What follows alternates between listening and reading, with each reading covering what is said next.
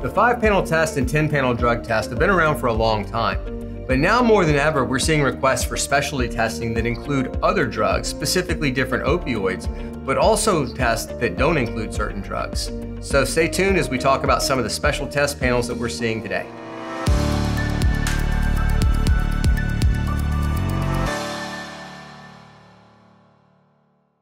So quite often we see marijuana in the news about a lot of different things. So we always get the request for information about should I include marijuana in the testing or should I not? And we actually have a video on that. But this video is going to focus on what you can and can't do in testing. So one of the questions we get is, can you have a test that does not test for marijuana? And the course is yes. You can have any kind of test panel that you want. What we're seeing more and more now is expanded opioid testing, which is in the hydrocodone, hydromorphone, oxycodone, oxymorphone, including those. But we actually have situations where people want to test for things beyond that, whether it's employment testing, substance abuse testing, parents testing children, those types of things. And that's things like fentanyl, which is really big and responsible for about 48,000 or around that of the 70,000 overdoses in 2017. So that's something that we're seeing making its way into different test panels.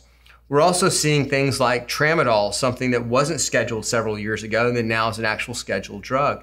We also see testing for Suboxone or buprenorphine and other test panels. All of these can be tested for, but what you have to decide is, what is it you're trying to accomplish? Is it something specific you're looking for, or are you looking for a general category of drugs? Something else we get quite often is people asking for specific cutoff levels in the different drugs that are being tested. So there's some that are fairly standard, but there are contract agreements, labor agreements where they have specific cutoff levels listed in the contracts. Or there might be state programs, such as for a workers' compensation discount, like in Florida or one of 7 or 8 other states, that specify specific cutoff levels for drugs. All of these can be done. So when you're looking to do testing, you need to be talking with someone who can answer those questions for you, and they can also offer those different test panels to meet the specific needs for what you're trying to accomplish.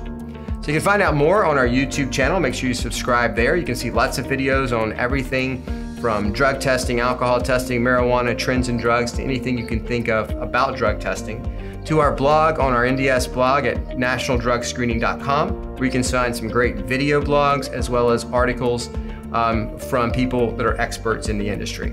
So make sure you tune into our next video where we help keep you informed on what's going on related to drug testing.